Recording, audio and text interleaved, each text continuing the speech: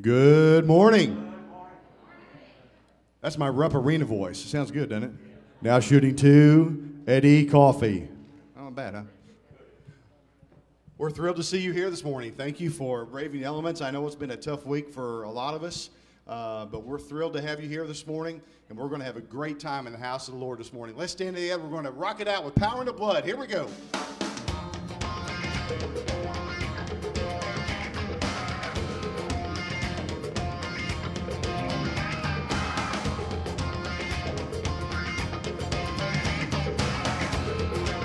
All right, here we go.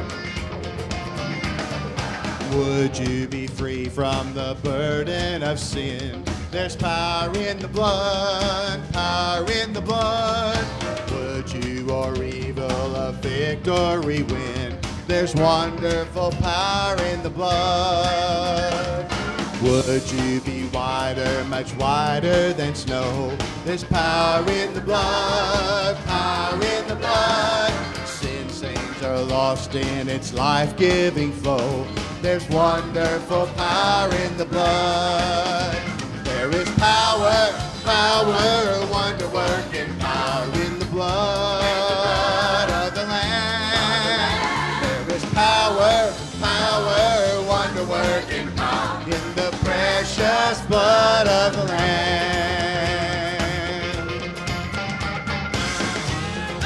All right, here we go. Would you do service for Jesus your King? Would you do service for Jesus your King? There's power in the blood, power in the blood. Would you live daily his praises to sing? There's wonderful power in the blood. There is power, power, wonder-working power in the blood of the Lamb. There is power, power, wonder-working power in the precious blood of the Lamb. Power, power, wonder-working power in the blood of the Lamb. There is power, power, wonder-working power in the precious blood of the Lamb. All right, church, here we go. Lord, how we need your power every day and every hour. Lord, how we need your power every day and every hour. Lord, how we need your power every day and every hour. Lord, how we need your power, power, wonder-working power in the blood of the Lamb. There is power, power, wonder-working power in the precious blood of the Lamb. In the precious blood of the Lamb. In the precious blood of the Lamb.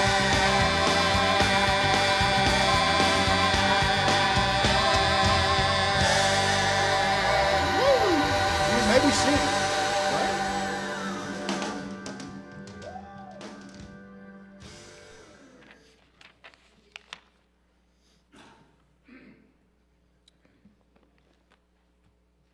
Psalm 25, starting in verse 1, says, Lord, I appeal to you.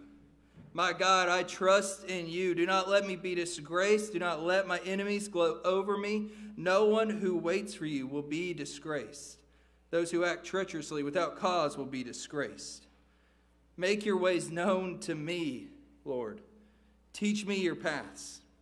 Guide me in your truth and teach me, for you are the God of my salvation. I wait for you all day long. Remember, Lord, your compassion and your faithful love, for they've existed from antiquity.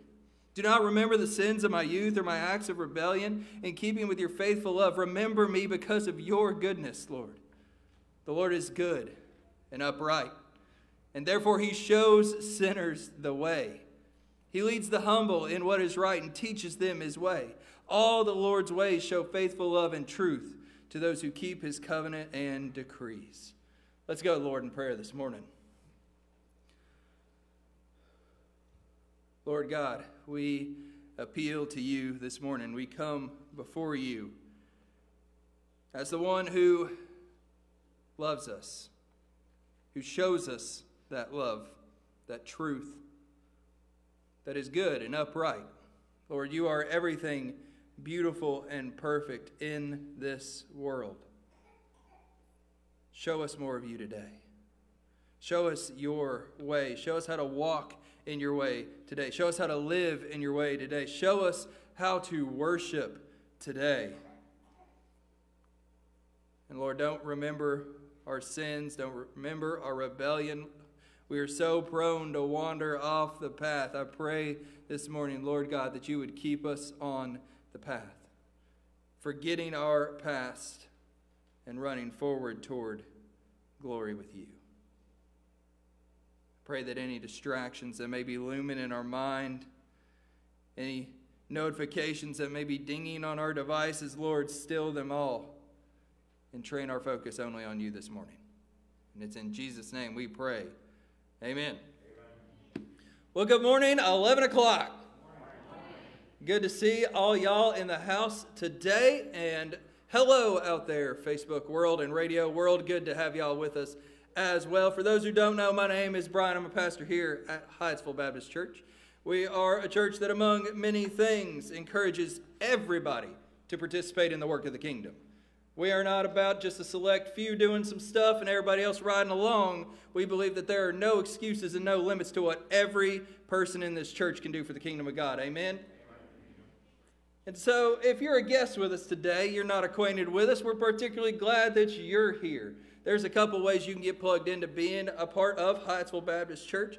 One of those is our connection card, which if you look at our handy-dandy bulletin, it's right here, perforated for you and ready to just rip it off and drop it in the offering boxes at the back of the worship center. If you're listening online or on the radio, there's ways you can connect as well. Go to our website, HyattsvilleBaptistChurch.com. Go to that Connect tab. There's a little spot there where you can fill in your information. Clickety-clack, hit that send button, and it'll come over to us. Or if you're on Facebook specifically, slide up in our DMs today. Hit us with a comment. Our virtual greeter, Brittany, is on there. Say hello to her. She would love to connect with you this morning. We also, just a reminder, have our kids' bulletins available every Sunday to help your kiddos track with our worship service.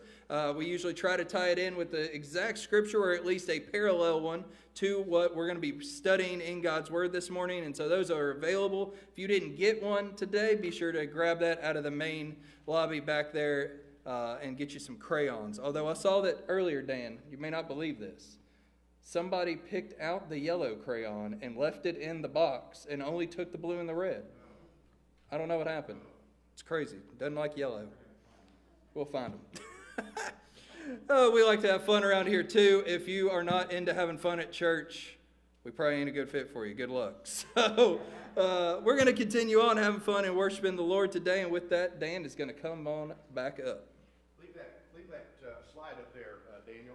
Evidently, they don't believe in community. They believe in worship and missions, but maybe not so much community. I'm not really sure.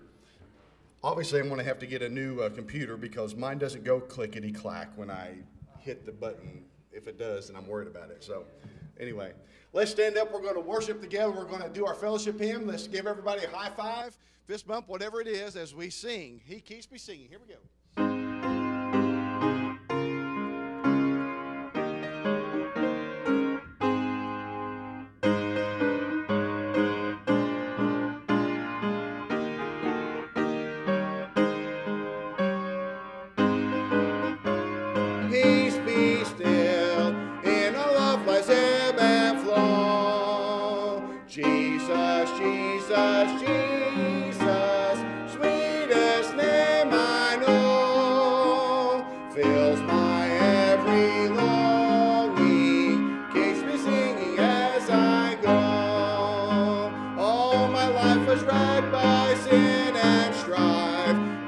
Filled my heart with pain. Jesus swept across the broken streams, stirred the stumbling chords again. Jesus, Jesus, Jesus, sweetest name I know, fills my every longing, keeps me singing as I go. Soon he's coming back to welcome me, far beyond the starry sky.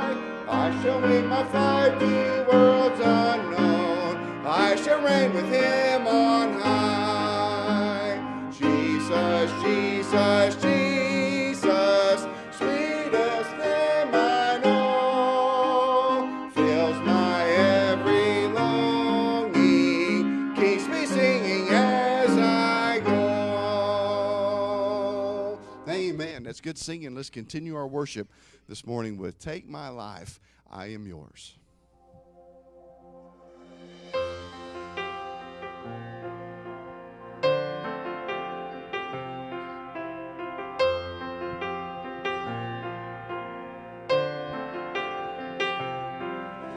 Take my life and let it be consecrated, Lord, to Thee.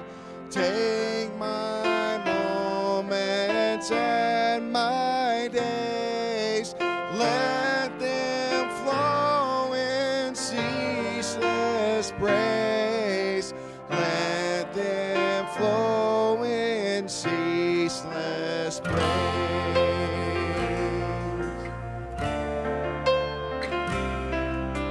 Take my hands and let them move at the impulse of Thy love.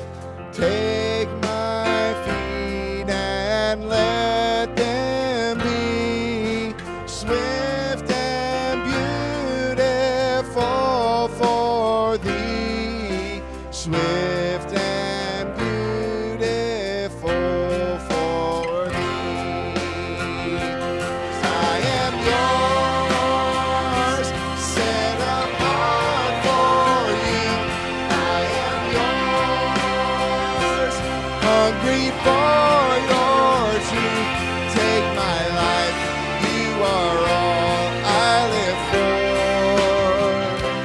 I am yours.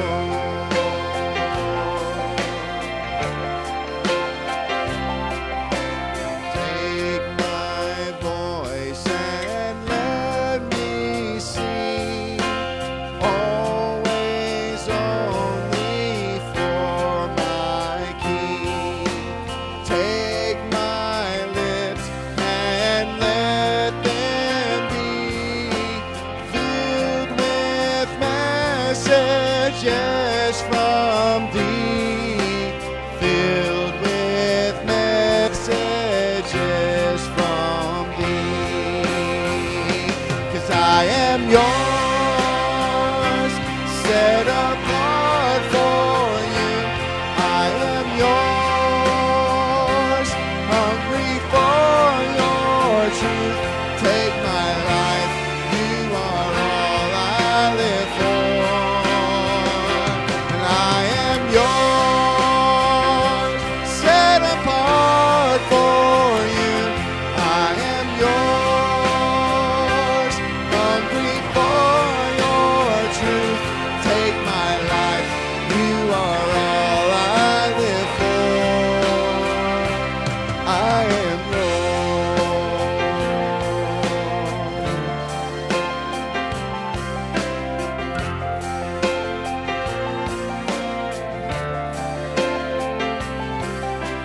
Take my will and make it Thine. It shall be no longer mine. Take my heart, it is Thine own. It shall be Thy royal throne. It shall be Thy royal throne. 'Cause I am yours, set apart for You. I am yours, hungry for Your truth. Take my life, You are all I live for. I am yours, set apart for You. I am yours, hungry for Your truth. Take my life, You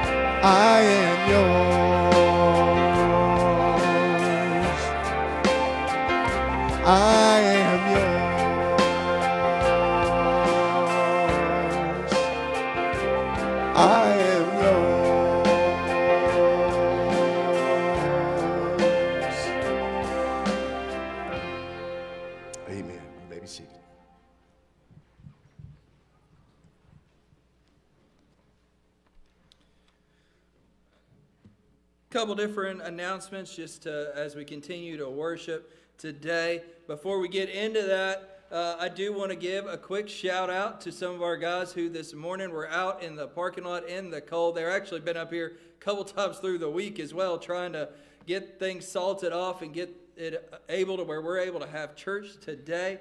And so can we just real quick give a round of applause for those who have helped in the parking lot today.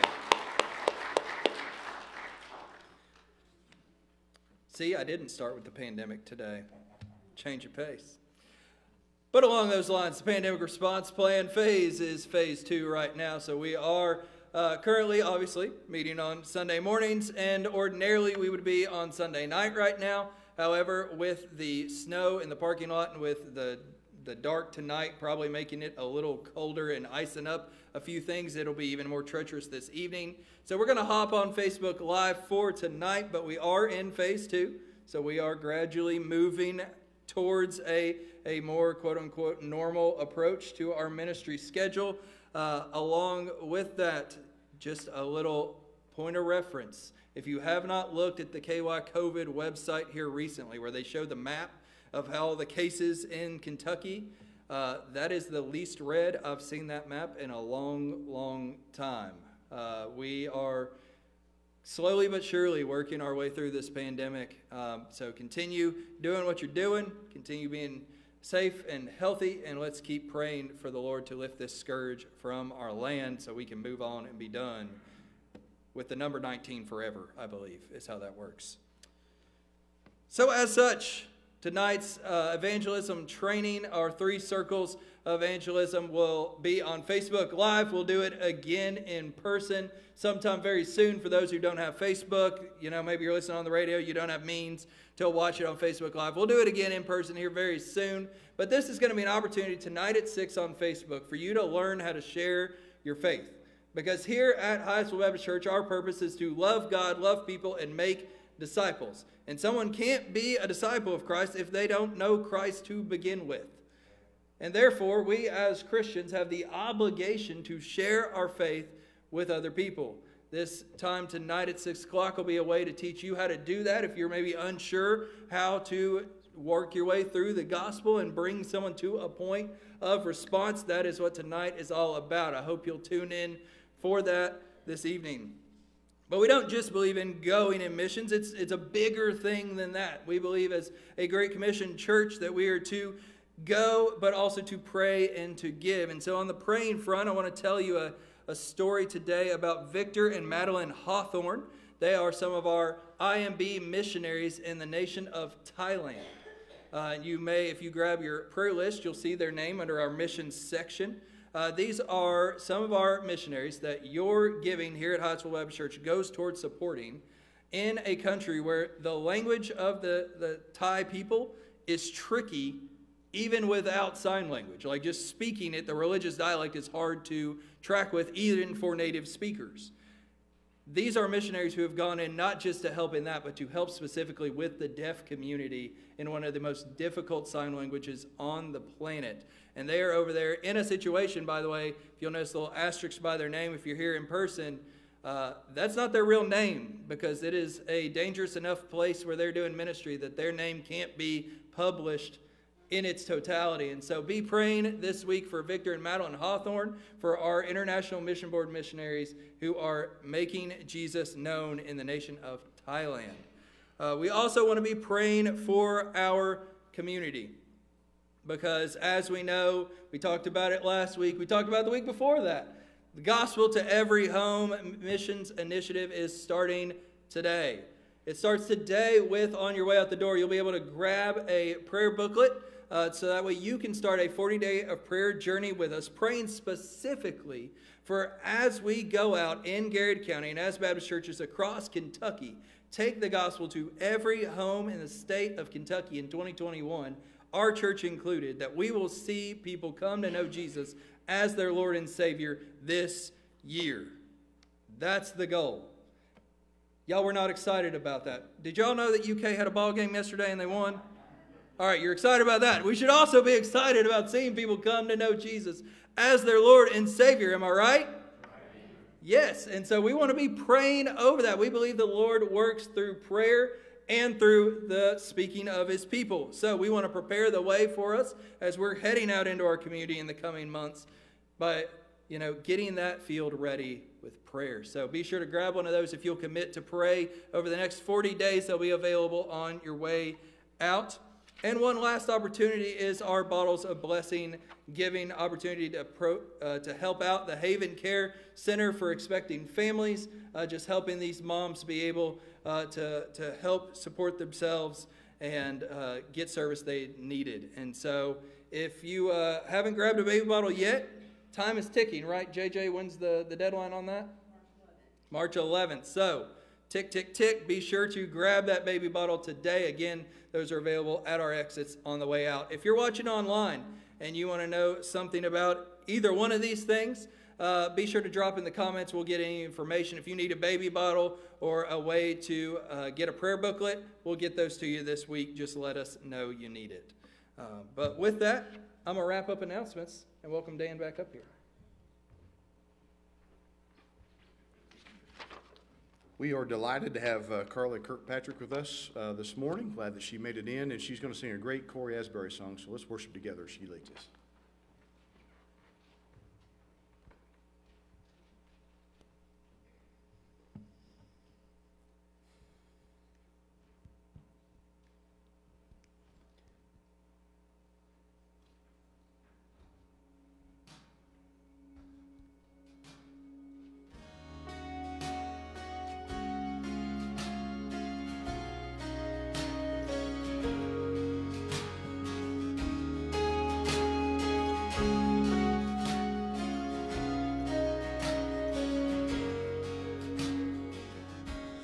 Before I spoke a word, you were singing over me.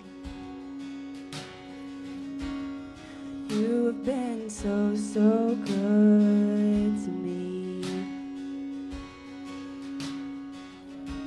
Before I took a breath, you breathed your life in me.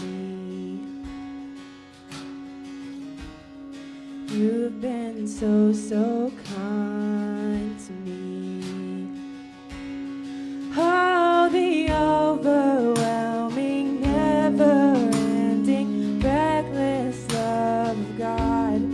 Oh, it chases me down, fights till I'm found, leaves the 99. I couldn't earn it, I don't deserve it, still you give yourself away. Oh, the overwhelming, never-ending, reckless love of God.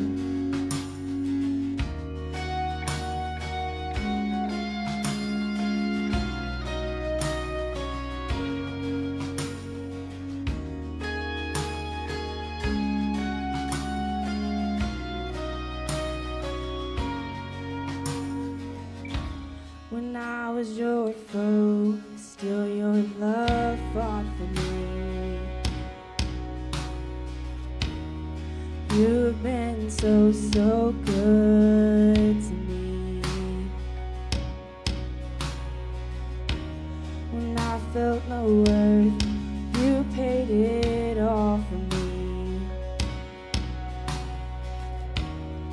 You have been so, so kind to me. Oh, the overwhelming, never-ending, reckless love of God. Oh, it chases me down, fights till I'm found, leaves the 99. And I couldn't earn it, I don't deserve it, still you give yourself away. Oh, the overwhelming, never-ending, reckless love of God.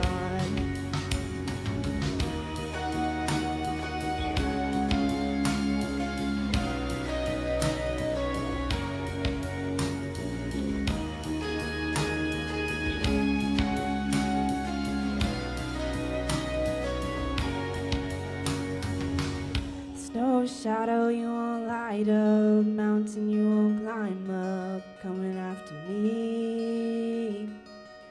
Snow wall you won't kick down, lie you won't tear down, coming after me.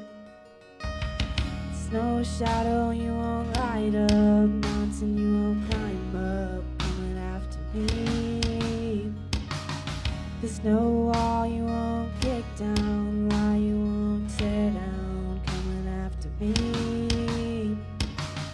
There's no shadow you won't light up, mountain you won't climb up, coming after me.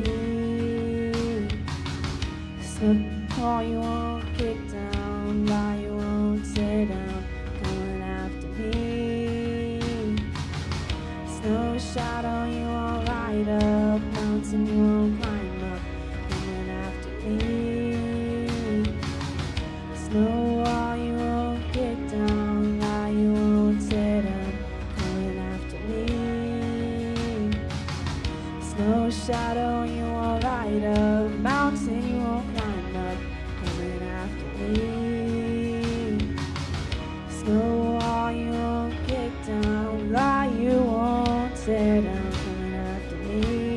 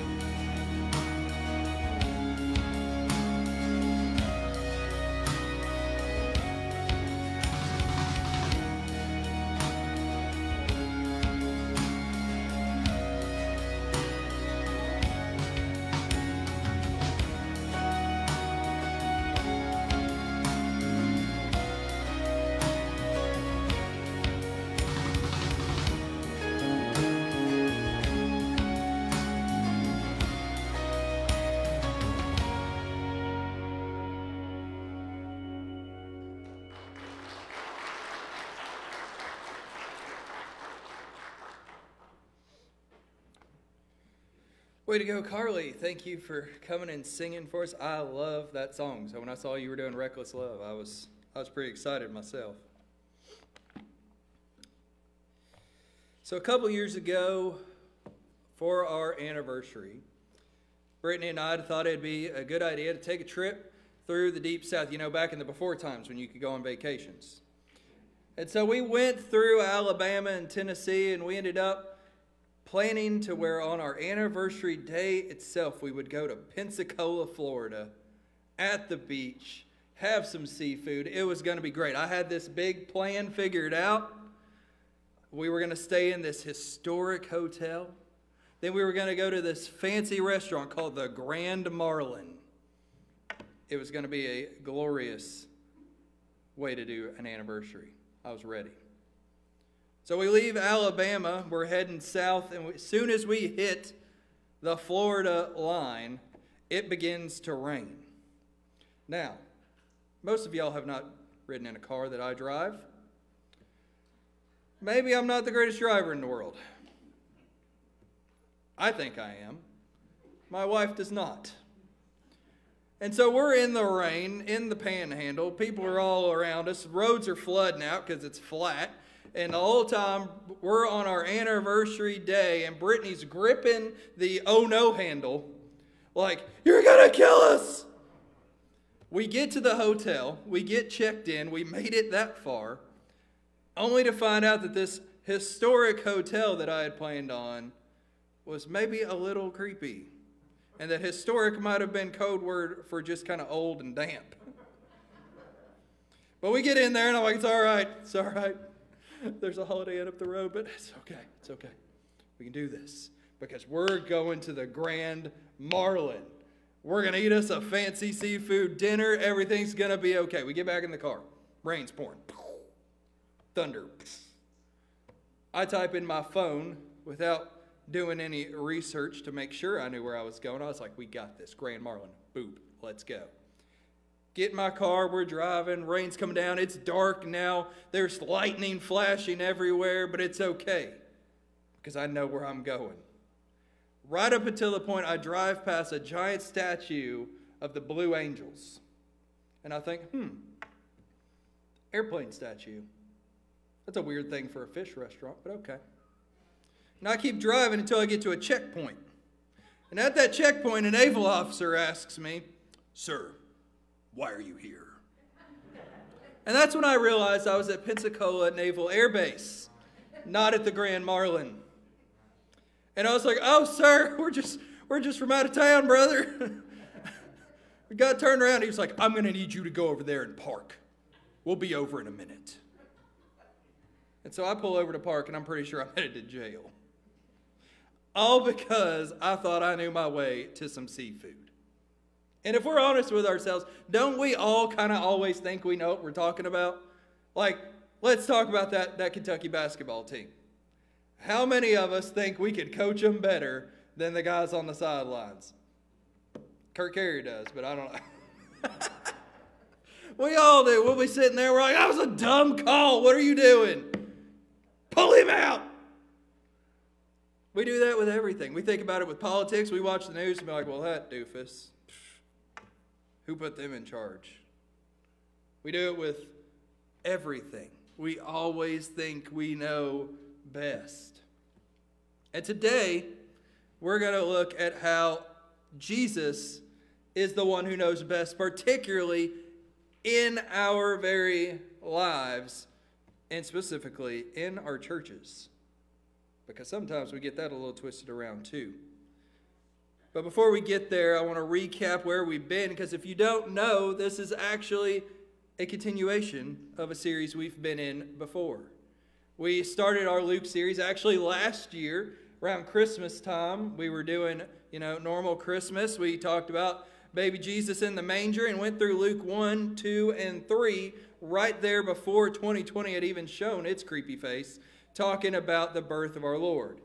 And then after we took a pause last winter, we then started back up in the spring in the book of Luke. And we saw specifically in chapter 1, starting in verse 1, that the point of Luke is this: many have undertaken to compile a narrative about the events that have been fulfilled among us, just as the original eyewitnesses and servants of the word handed it down to us.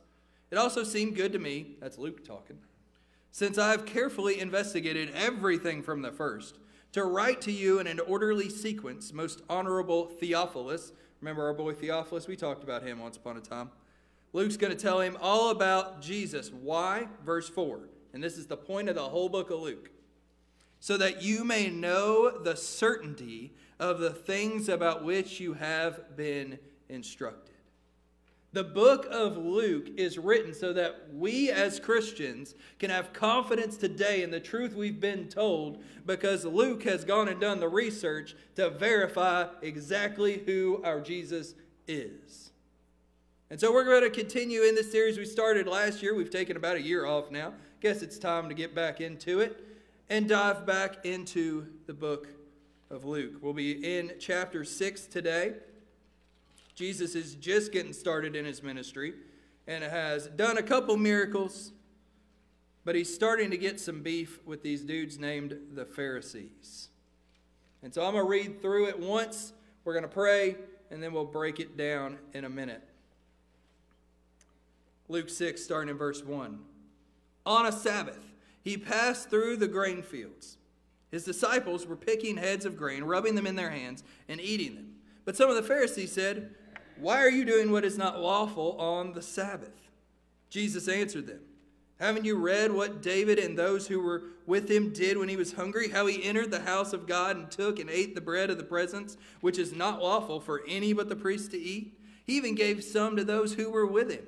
And then he told them, and this is a bombshell, "The Son of Man is Lord of the Sabbath. What up, Pharisees? Come at me." Verse 6. On another Sabbath, he entered the synagogue and was teaching. A man was there whose right hand was shriveled. The scribes and the Pharisees were watching Jesus closely to see if he would heal on the Sabbath, so that they could find a charge against him. But he knew their thoughts and told the man with the shriveled hand, "Get up and stand here." And so he got up and stood there, which I guess you do. Then Jesus said to them, "I ask you, is it lawful to do good on the Sabbath or to do evil, to save life or to destroy it?" And after looking around at them all, he told him, "Stretch out your hand." And he did, and his hand was restored, or as the other. They, however, the Pharisees, were filled with rage and started discussing with one another what they might do to Jesus. Let's pray, and then we'll dive in on this word this morning. Father God, I pray today, Lord, help us see that you are the Lord of the Sabbath. You are the Lord of our lives. That you are the one in charge, and we are just following you, not deciding what is best for ourselves, not deciding what we think is right, instead letting you take control of that. It's in your name we pray, Lord Jesus. Amen. Our main idea today is this: Jesus is the Lord of the Sabbath and of your life. Jesus is Lord of the Sabbath and of your life.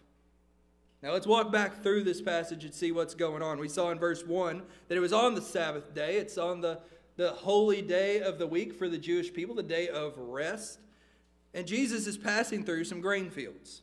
They got grain growing up all over the place, and his disciples were picking the heads of grain, rubbing them in their hands to open them up, and then they were eating them.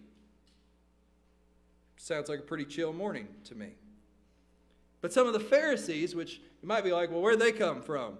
Odds on the Pharisees are kind of lurking around watching this group closely because they've already targeted Jesus as a troublemaker. And so they're watching his disciples and him to see what's up with these people. They seem like they might be a little fishy. Let's watch them. And they said, "Why are you doing what is not lawful on the Sabbath?" Now, what they're saying is that by picking the grains off of the plants, that they are breaking the Sabbath law. It's not that actually picking off the grain was illegal in and of itself. Deuteronomy 23 actually says that in Jewish law, anyone could walk through somebody else's field, and as long as they're not using a scythe or some actual like harvesting equipment, they could, kind of just grab what they needed to eat right then and carry on. That's a pretty chill approach to some produce. I feel like that could get taken advantage of, and yet the Lord had made this setup to where poor people could come and find food at any Jewish field. Someone would be able to get something to eat and not go hungry. And you got to remember, Jesus and his disciples at this point are homeless in and of themselves. They used to have homes, all of them as far as we know, including Jesus back in Capernaum, but they're on the road now. And they didn't have a tour bus to go through the countryside. They're living out on their own under the stars, eating whatever they can get. And so they've come across this field and they said, "Hey, we're going to get to have us some oatmeal today. Let's do it." And so they grabbed them up some. That's not the unlawful part. What the Pharisees are saying is that by harvesting grain on the Sabbath day would be unlawful. And again, we go to God's word and we see that's also not the case. That if it's for just with your hand, again, not breaking Old Testament law. What they're breaking is the Pharisees' laws. And there's a difference. See, God gave what's in the Old Testament, in the books of the law, Genesis, Exodus, Leviticus, Numbers, Deuteronomy, so that way his people would know how to live holy. And that included certain things about what they called the Sabbath day, this day of rest, that one day a week the Jewish people would stop focusing on work and other things in life and instead focus only on the Lord. And so there were certain laws in the Old Testament regarding the Sabbath, what you could do, what you couldn't do. And if you broke any of them, the punishment was death. That's intense. And so understandably, the Jewish people said, well, let's make sure we don't do that. I would like to not die. And so they set up a few other rules, kind of like a guardrail on the highway to keep you from rolling off the cliff and breaking the Sabbath on accident. Well, then what happened is the Pharisees, these religious type people who come up with all these rules, took a few guidelines to help make sure you didn't break the law and turned it into 39 commandments about you couldn't start a fire, you couldn't walk more than 100 yards, you couldn't this, you couldn't that, including you couldn't pick grain out of the field, even with your hand. They basically made it to where all you could do on the Sabbath day is sit there, stare at the ground, and hope that you didn't fall over wrong and die. It's insane. God's word never set up that structure. The Pharisees, the religious leaders of the Jewish people, set that up. And so Jesus counters them because clearly they're coming at him. Let's be real. This isn't just like, hey, Jesus, you seem to be good, but all your dudes over there, they're a problem. No, it was clearly targeted at Jesus as the leader of these disciples. And they said, why are you doing what's not lawful on the Sabbath? And Jesus responds, which this is a gangsta move that Jesus does every now and then. He'll be like, haven't you read? He'll be like, oh, haven't you read in your Bible, religious leaders? That'd be like looking up to a preacher today and be like, have you ever read a Bible?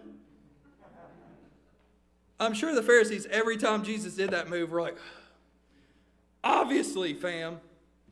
And yet he goes, haven't you read what David and those who did with him when he was hungry? When he entered the house of God and took and ate the bread of the presence, which is not lawful for any but the priest to eat. What he's talking about is a story from 1 Samuel chapter 21, where David, soon to be King David, was hungry. He was on the run from King Saul. The current king was going to kill him. He'd already been anointed. The next king, the kings don't really get along when one's in charge and one's going to be. That's not a great relationship. And so David's on the run. Him and his dudes are hungry. And so they went in the temple and they're like, y'all got anything to eat? We're literally going to die if we don't eat something. It's been days. And the priests in the temple said, all we've got is what they called the bread of presence. It was specifically made bread that the priests and the ones working in the temple could eat during holy celebrations. It wasn't meant for everybody to eat. And the Old Testament law was really clear on that. But as we see here, and as we see in 1 Samuel, that not only did David eat the priest's bread, which he was not a priest, but so did all of his crew. That they broke Old Testament law, not Pharisee law, Old Testament law in this instance, and we see no evidence of them being in the wrong. In fact, Jesus is using this as an example right here of a time when religious practice, even Old Testament religious practice, was put to the side for the sake of someone's life. That when it comes down to it here, it was more important that David and his friends stayed alive than who ate that bread. We'll come back to that in a minute. Jesus then follows that up with, as if that wasn't enough to throw him off, because now he's being like, so if you disagree with David, come at me. And he knows they're not going to do that. He then follows it up by saying, the Son of Man, which he's obviously talking about himself here, the Son of Man is the Lord of the Sabbath. I'm in charge of the Sabbath. Come at me. I would take it that the Pharisees did not like that approach. And so therefore, in verse 6, it says that on a different Sabbath day, he entered the synagogue and was teaching, and a man was there whose right hand was shriveled up and atrophied, and the scribes and Pharisees were watching him closely. The original language there implies it was like spying. I'm just imagining personally like the Pharisees are over in the bushes, like with binoculars. There's that Jesus. He's over there. That's just what I envision. I don't know if they did that. I don't know if they had binoculars, but I like to think they did. They're watching him closely because Jesus is up in the synagogue teaching. It's up in their religious center. He's already on a previous Sabbath questioned whether or not they read their Bible, whether they know about King David, whether or not they want to disagree with King David, and whether or not he's the Lord of the Sabbath. He's already rubbed them the wrong way about this. And so now they're watching him. They're like, I'm going to see you, Jesus. Dare you. Step out of line. And at this worship service, on the holy day, there's this dude there with a right hand, it says, was shriveled or atrophied, paralyzed. There's actually an old story that he was a stonemason whose hand had been crushed and now he couldn't do his work. I don't know if that's true, but we'll say it is. Got a dude there with a bum hand. Can't work. Can't provide for his family, but he's there worshiping. And they're like, let's see if Jesus will heal this dude. Because if he does, then we could say he's breaking our law again. And that would be twice. Because anything that wasn't an emergency, like birth of a child, your leg's been chopped off in a wood chipper, I don't know, something bad, that was okay. But if it was like you got a cold, they consider that work on the Sabbath if you tried to get healed from it. And so in this instance, if this dude's hand has been like that, it ain't an emergency. He doesn't need it fixed today. And they could be like, see, Jesus, he's being bad. And so Jesus, verse 8, knew their thoughts. And he told the man with the shriveled hand, get up and stand here. Which I'm sure he was like, okay. So he got up and he stood there. And then Jesus says to them, the Pharisees, the people listening, I ask you, is it lawful to do good on the Sabbath, on the Lord's day, or to do evil? To save life or destroy it? Now, we all know what the right answer is there, right? The Pharisees did too. They didn't hear that and be like, I don't know, doing evil might be the right move. No, they knew. Jesus was obviously setting them up and being like, hey, if you've got more than 2 brain cells, you know that that out of these options, do good is the one you pick. And yet if they run contrary to him doing good after they've agreed to that, gotcha. And so they knew they were stuck. He looks around at them. Obviously, they're not going to say anything because they're like, he got us again. That Jesus. And he tells the man, stretch out your hand. He did, and the hand was restored. They, the Pharisees, however, were filled with rage and started discussing with each other what they might do to Jesus. Because now they're like, no, 2 Sabbaths in a row, you done showed us up. We're going to get you, bro. Time is coming. So what does all of that have to do with me and you? Because we are not Jewish people in a synagogue with Pharisees on a Sabbath day. I mean, you might be, I don't know. I'm not. What does that mean? 5 quick takeaways as we wrap up today. Number 1, the Sabbath rest is necessary for us to flourish. You'll notice here what Jesus didn't do. He did not get rid of the Sabbath. He didn't say, well, actually, you shouldn't even be doing the Sabbath anyway. Be gone with that. He didn't say that once. All Jesus said was he's the one in charge of the Sabbath and how it gets defined. And the Sabbath, which we see commanded in Exodus 20, and then rules about how to follow through in the rest of the Old Testament, is then fulfilled by Jesus in the New Testament. That if you look in Hebrews chapter 4, it puts it this way. Therefore, since the promise to enter his rest, Christ's rest, remains, let us beware that none of you be found to have fallen short. For we also have received the good news just as they did, but the message they heard didn't benefit them, talking about the Jewish people, since they were not united with those who heard it in faith. For we who have believed enter the rest. That if you believe in Jesus Christ, you have entered into the rest, in a sense. That your soul is already healing and resting and restoring through what Jesus has done on the cross. In keeping with what he has said, I swore in my anger they will not enter my rest, even though his works have been finished since the foundation of the world. Jesus has accomplished the Sabbath. We don't have to worry about whether or not we should execute each other if we walk more than so much on the Sabbath day anymore. We're past that. However, I think it's notable that Jesus also never once in the Gospels says don't observe the Sabbath at all. And so therefore, I think there's 2 principles of it we should take care of. 1, the Sabbath is an opportunity to rest. And y'all, in American culture in 2021, rest is not our game. We like to go, go, go, go, go, go, go. There is a reason that God put forth the pattern from the creation of the world, 6 days of work, 1 day of rest. We as human beings are not meant to go 24/7. We have to find opportunities to rest. That is a gift from the Lord to recharge and renew. If you are not taking rest, find a way. It may not be able to be a whole day right out the gate. We've got crazy lives. But you need to expand on it. Your body is not made to go 7 days every week, every year. It's just not the pattern of the Bible. Furthermore, part of that rest on the Sabbath day is meant to be found in the communion of the saints, with other brothers and sisters together doing what we're doing right now. We are resting in Christ's presence, in the gospel, together as the body of Christ. That's why we don't do the Sabbath on Saturday anymore. We've moved it to Sunday and renamed it the Lord's Day.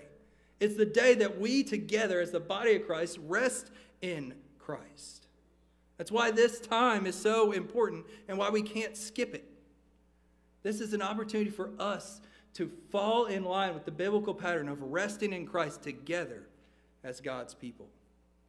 Second, Jesus comes before our practices. We see the Pharisees here were way more worried in these first 4 verses with their own version of what the Sabbath should look like rather than who is the one in charge of the Sabbath in the first place. They were trying to make Jesus follow their rules rather than making their rules work around Jesus. And y'all, this is a danger for us in churches.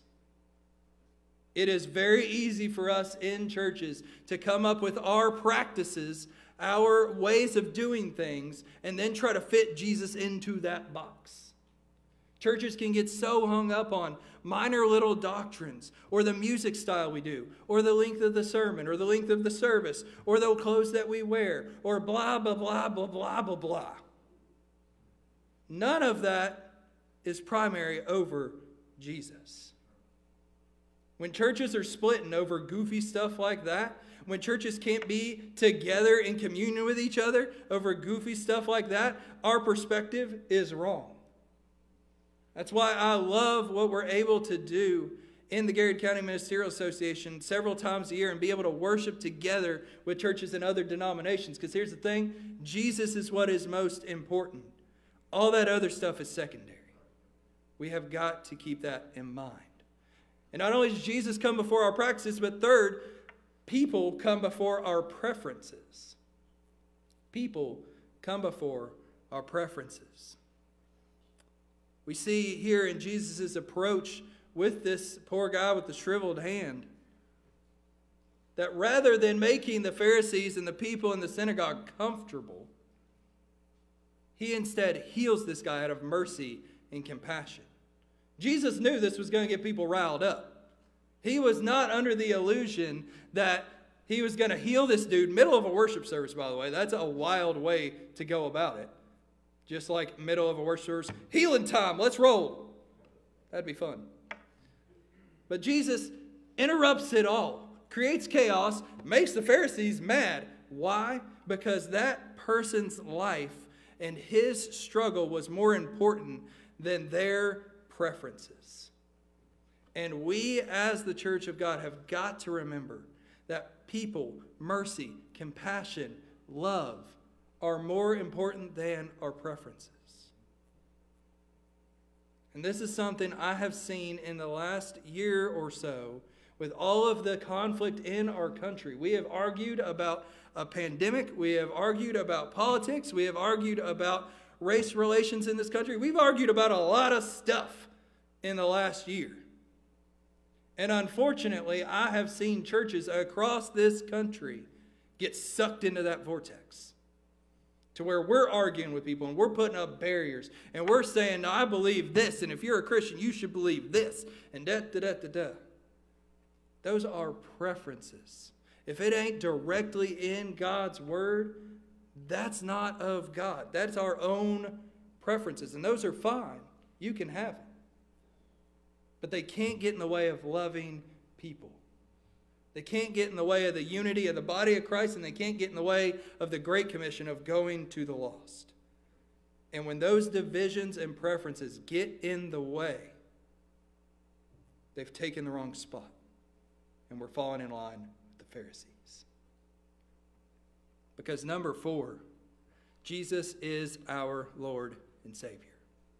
He makes no bones about it. Verse 5, the Son of Man, the one who is the coming Messiah, the one the prophets talked about, the Savior to be, He's already calling himself that. And then he says, I'm the Lord of the Sabbath. Well, I already told you who gave him the Sabbath from the beginning. It was God in creation and then in the law of Moses. The Lord has already given the Sabbath. And so if Jesus is Lord of the Sabbath, who does that make him? It makes him God. It makes him the Lord not just of the Sabbath. It makes him the Lord of everything. And he's either Lord of everything or he's not. He's either Lord of Sabbath or he's not. And Jesus makes it crystal clear right here that he is not just Lord over one day of the week. He's the Lord over it all, because you can't be one and not the other. He's either all God and all Lord and all King and all in charge of our whole lives, or he ain't none of it. We don't get to choose. He's not just Lord of Sunday and then Brian gets to run Monday through Saturday. He's either Lord of my life or he's not.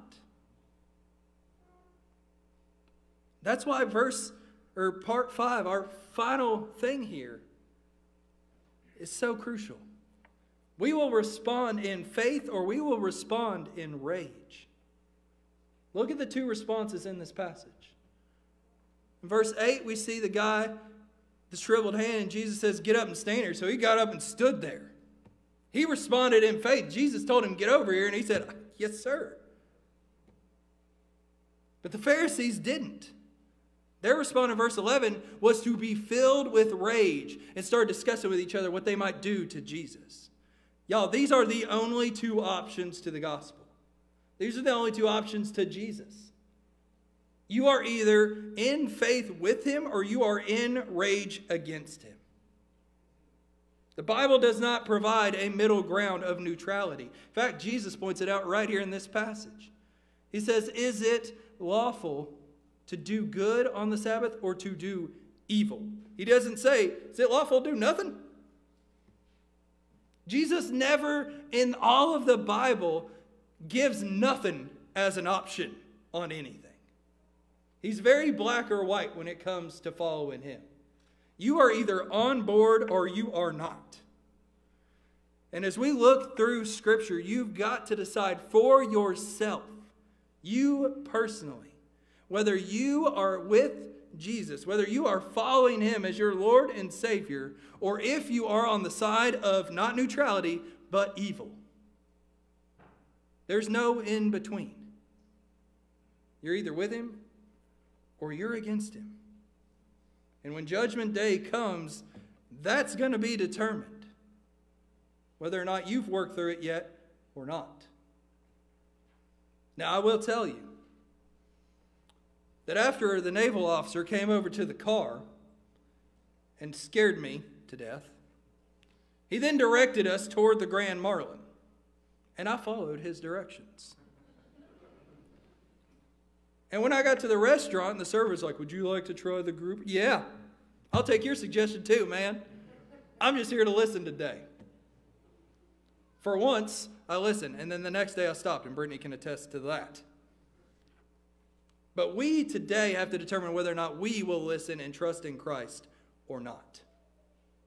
If you today have never trusted Christ with your life and with your salvation, today is the day of salvation. Why not right now? How do you do that? Well, it's actually pretty straightforward. It's not easy, but it's straightforward. You admit and acknowledge that you're a sinner, that you are a rebel, that you have sided with evil in your life, that you've not sided with him, but that you believe that he is the Savior and the Lord of all, and therefore you are going to confess him as such in your own life, and that you are planning to follow him today. If you do that, you can become a follower of Jesus today. I'd like to talk to you about that. We'll be available in the prayer room during the response time, or I'll be up front afterward. Either way, let's have a conversation about you following Jesus, about choosing good over choosing evil. Maybe you've never been baptized before. Trust Christ in your baptism. Trust Christ enough that you're willing to get before the church and declare yourself as dead to the old you and alive in the new you through Jesus. We can talk about what that means too. Holler at me. I'm available again after service. Or maybe you've not trusted the Lord in church membership. That you've not taken that step to commit yourself to His body as a part of people on mission in community worshiping our God above. Trust Jesus enough to do that. To step forward and team up with a bunch of people who, like I say every week, we ain't perfect. But He is. And we're following after Him as close as we can. And if you want to team up with us for that, that takes faith. Step out on it. But we all have a call to respond here as Dan comes and sings. I want to encourage you into a different time today. We're starting a new series. Sun's kind of coming in. I'm just in a mood. During this response time, rather than just getting up and singing, you can do that if you like. But I want to encourage you to come to the Lord in prayer. If you're a believer in Christ today, I want you to trust Jesus by drawing near to Him in prayer during this time. If you want to come to the altar, that's fine. If you want to do it right there in your pew, that's fine. If you're at home, you can certainly pray there too. But I want to encourage you to pray about whether or not you are giving Jesus all of your life, if you're giving Him all of your preferences and all of your practices, or if you're still holding on to some of that. And pray about how you could trust Him and let go. Let's respond now. Let's stand together.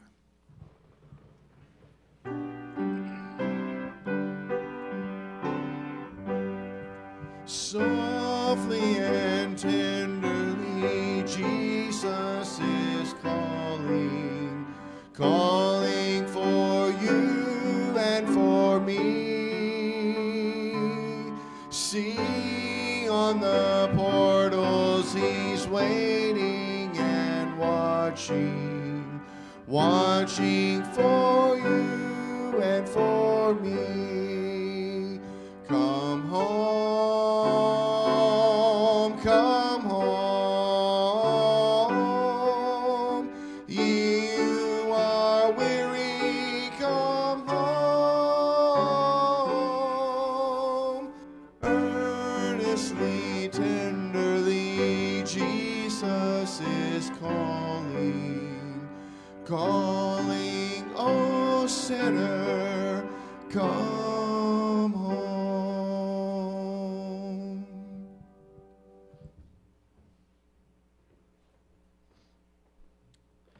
I want to thank y'all for being here and being a part of our worship service. Whether you're here in person or you're joining us from a distance, we're glad to worship with you on this beautiful day. If you are here in the house, remember, be careful coming out of the building as you were coming in. Our crew is already out there getting ready to help you get to your car, so we don't want anybody falling and breaking anything on the way out. So y'all be careful and let them help you. That is why they're there. I know some of us are like, I can do it myself. Who you trusting? Throwing that out there. Don't get hurt. Remember tonight, 6 o'clock, we'll be on Facebook Live doing our evangelism training. I hope that you'll come and join in with that. We'll talk about how to share our faith a little bit more confidently. And remember, be sure to grab your baby bottles and your prayer guides on the way out the door. With that, Tim Daly, would you come and pray for us to close out, brother?